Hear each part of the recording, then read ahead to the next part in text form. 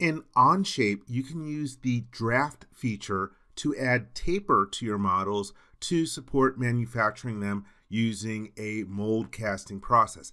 Let's take a look at how to do that. Here I am in a part studio, and I want to put some draft on the side surfaces of this extrude.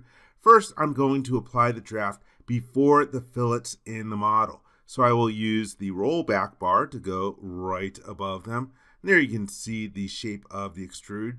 To create the draft feature, you're going to use this icon in your top toolbar. Here we have the dialog box for creating the draft. And right now we are doing neutral plane draft. And the first thing that I want to know is what is going to be our neutral plane. I will select this top surface, and now we have the faces that we want to draft. I will select 4 of the different entities, the vertical surfaces around the part. That looks good, and I've got my draft, and it's going outward. You can click on the arrow here in order to have it go in the other direction. You can also drag the arrow to change the amount of draft dynamically, and you can see how it's changing here on the screen. Let's plug in a new value there, and here we've got tangent propagation, but we have no tangent entity, so it doesn't really matter. Here's the option to reapply a fillet.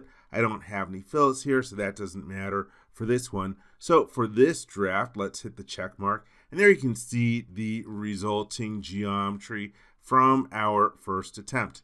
Let's select this draft feature, and then I'm going to suppress it and use the rollback bar to bring back the fillets.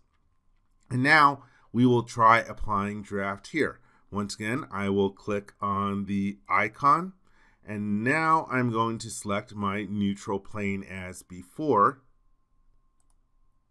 And then for the entities to draft, I will just pick this one surface, and you can see that it is automatically propagating to all the tangent references. Once again, I can use the arrow to have it go in the direction that I want and adjust the angle. 5 degrees looks good. Now let's take a look at that reapply fillet option. So I want you to take a look at the fillets that we have here in the model. If I check the option to reapply the fillet, you can see how the geometry is changing shape. So we'll toggle that a few times so you can see the effect of reapplying the fillet to the draft feature. That's good for this one. Let's hit the check mark, and there you can see the end result.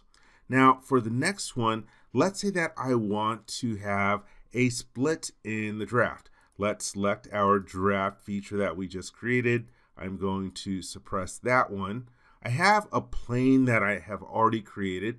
Let's show it. And I want to split the draft using this particular plane here. Well, before I am going to get into the draft feature, actually let me show you the draft feature. Let's go into the draft feature, and I'll choose parting line, and then we can specify our pull direction. Then it wants to know the parting edges, and I don't have any edges around where I want the parting line to be. So let's cancel out of the draft feature. Instead, I can use this command here, the split command, in order to split up that surface. And when you go into the split command, you can see in the tooltip that you can either split the part or split faces. So let's choose to split. I'm going to use face, and for the faces to split, let's select 1, 2, 3, 4, and then 5, 6, 7, and one more over here. So I've got those 8 different vertical surfaces that I'm going to split. And then for the entities to split with, I'm going to select that plane that I have created. You can see the split line going around those different surfaces. Let's keep the tool surfaces option checked. Maybe I'm going to use that datum plane later on. Now I will hit the check mark. I no longer need to see the plane, so I will hide it. And now we can take a look at applying our draft using the parting line. So I will click on the draft command. Let's click on parting line, And then I'll use this surface for the pull direction. Then for the parting edges, let's select the edges going around here. You can see the preview that we're getting of our draft. And let's see, one last edge. There we go. And right now we have one-sided draft. We can choose to flip it to the other side if we want to. Let me use this other handle to make it bigger so that's dramatic enough for you to see. And again, we can switch it to the other side. Oh, that's too much. Let me hit the flip button again. Let's change this to a much lower value, 3, and then we can try flipping it. There you can see, okay, right now it's going to the outside. Let's flip it to the inside. That looks a lot better. Yeah, when it was at 10 degrees of draft, it was going off the edges of the part out into infinity.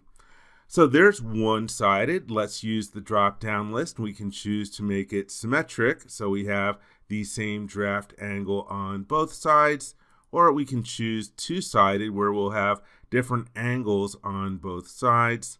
Let me drag this in here. So here we have 10 degrees on one side, 5 degrees on the other side. And once again, we have this option here to reapply the fillet. You can see how that is changing the resulting geometry. But what I really want is one-sided.